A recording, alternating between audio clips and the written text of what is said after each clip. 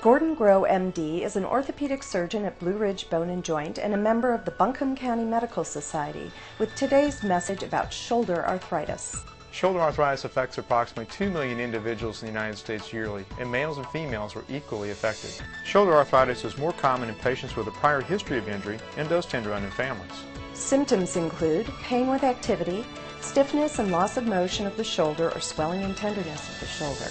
Evaluation includes a physical examination by a physician, an X-ray, or an MRI. Visit your primary care physician first. If symptoms persist, an orthopedic surgeon is uniquely qualified to treat this disease process. Treatment may include activity modifications, physical therapy, anti-inflammatory medications, or shoulder replacement surgery. Log on to learn how an orthopedic specialist can help you on the road to good health. Buncombe County Medical Society, the physician's voice for a healthy community.